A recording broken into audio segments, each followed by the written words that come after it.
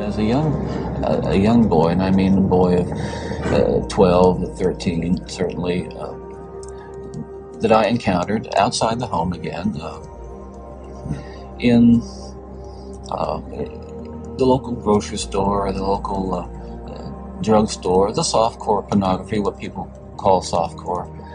And it happens, it happened in stages, gradually. It doesn't necessarily, not to me at least, happen overnight. Once you become addicted to it, and I look at this as a kind of addiction, like other kinds of addiction, I would keep looking for more potent, more explicit, more graphic kinds of material. Like an addiction, you keep craving something which is harder, something which gives you a greater sense of excitement. Again, I'm talking from personal experience, hard, real personal experience. The most damaging kinds of pornography are those that involve violence and sexual violence. Some people would say that, well, I've seen that stuff and it doesn't do anything to me. I wasn't a pervert in the sense that, people look at somebody and say, I know there's something wrong with him, and just tell. I mean, I was essentially a normal person. I had good friends. I led a normal life, except for this one small but very potent and very destructive segment of it that I kept very secret and very close to myself and didn't let anybody know about it. I'm no social scientist, and I haven't done a survey. I mean, I don't pretend that I know what John Q. Citizen thinks about this.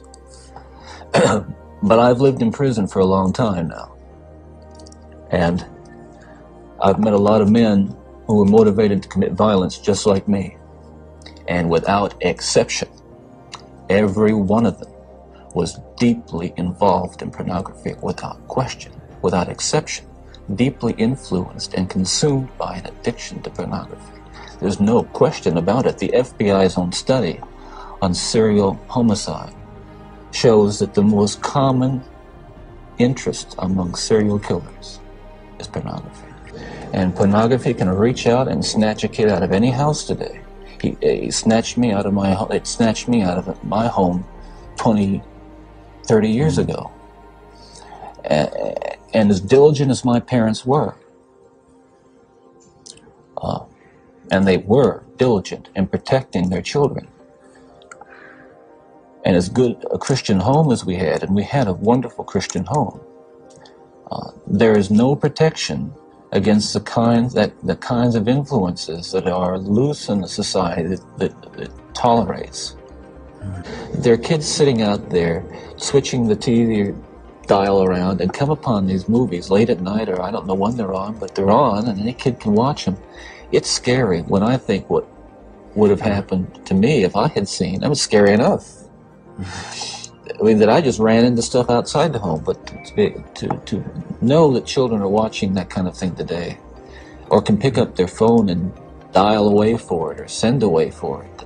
And let's come into the present now, because what I'm talking about happened 20, 30 years ago. That is, in my formative stages. And what scares and appalls me, Dr. Dobson, is when I see what's on cable TV. Some of the movies, I mean, some of the violence in the movies that come into homes today with stuff that they wouldn't show in X-rated adult theaters 30 years ago. Forgive me, Lord. Take me back to the place where I first believed you. Take me back, dear Lord, to the place where I first received you.